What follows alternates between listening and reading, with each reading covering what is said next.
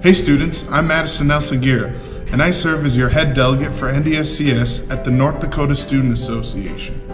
I want to make you aware of an awesome initiative we're working at NDSA. It's called the Student Art Project, and it is an initiative tasked by the North Dakota University System and the North Dakota Student Association to collect images from around the 11 institutions in North Dakota. Each institution is tasked with collecting images that reflect their college community through pictures and artworks. The artists or photographers of the chosen images will be invited and commemorated at the Capitol in January. So how do I participate?